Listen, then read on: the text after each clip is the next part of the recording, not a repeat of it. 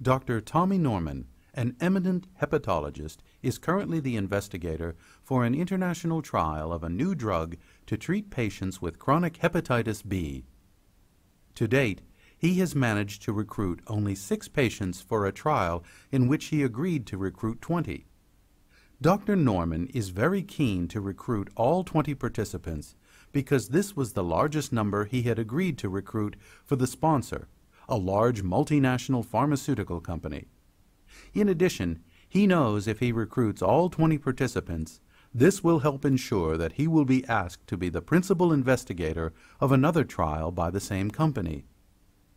Dr. Norman decides that the best way to find suitable participants is to advertise for them, and therefore designs and prints an advertisement that could be made into posters to be placed around various parts of the hospital where he works.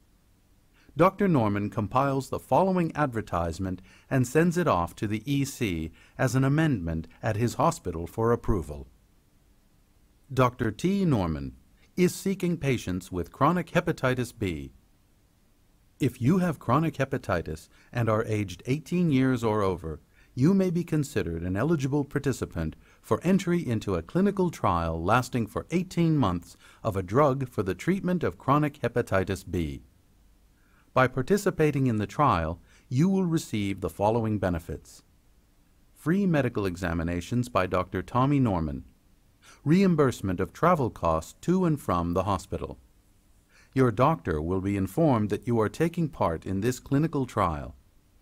This advertisement has been approved by the Clinical Research Ethics Committee at the General Hospital at West East. For further information, please contact Dr. Tommy Norman, the General Hospital, West East, telephone 2876-0000.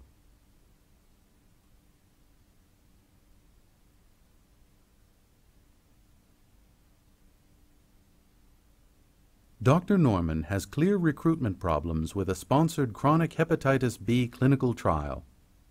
The recruitment problem is that Dr. Norman has 3 other competing sponsored trials, and also that the chief of service in the liver disease clinic is the global principal investigator in a large investigator-initiated chronic hepatitis B trial. Dr. Norman must find potential trial participants elsewhere, and he anticipates that putting up poster advertisements around his hospital will help accelerate the recruitment process.